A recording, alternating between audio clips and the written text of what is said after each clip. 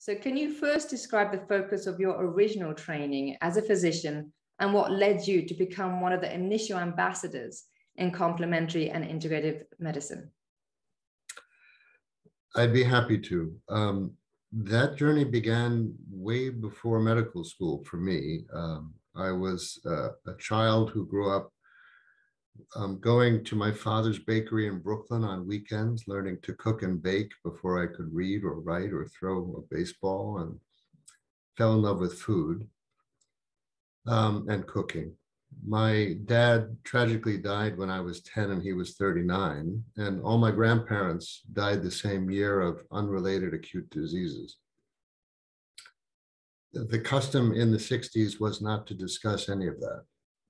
And I decided I wanted to become a doctor, if only to understand what had happened. Fast forward a few years, at the end of high school for me, Nixon was opening up China. And this is really a story of how, unintended consequences happen in life. Mm-hmm. When Nixon opened up China, he sent Henry Kissinger ahead to explore the rapprochement with Beijing. The New York Times sent a reporter to follow Henry Kissinger. This is 1971.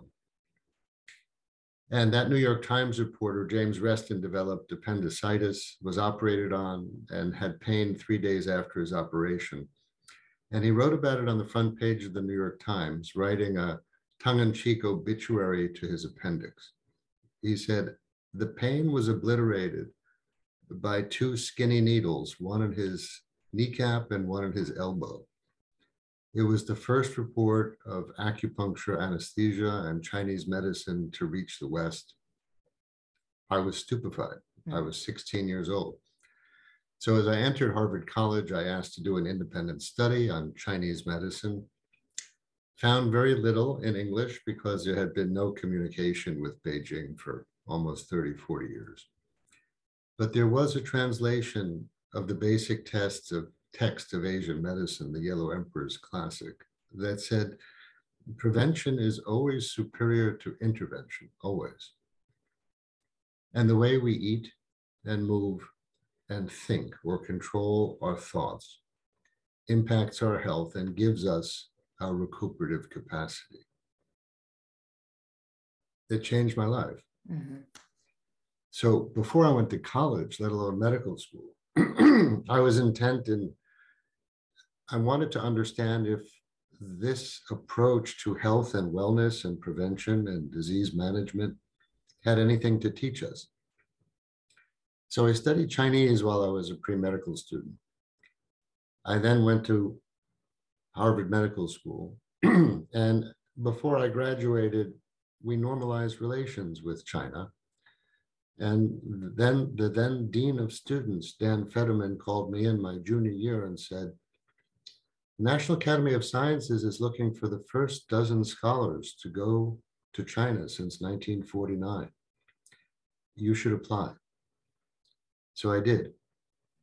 There were 2 finalists for the medical slot. The other finalist was Ted Kapchuk. That's how I met Ted in 1979. And I really thought they would pick him because he had lived in Macau. He was an expert of Chinese medicine. They picked me. We have been brothers from another mother ever since. So I went to China. I was exposed to Chinese medicine. It really opened my eyes to all these other therapies. And then when I came back, my tough love mentors who didn't necessarily believe in any of those treatments believed in the application of science to figure out which worked, how they might work. And they shared the fascination with me and Ted in the question of how our belief, expectation, or the context of a treatment can increase or decrease the effect of any therapy. That was the beginning.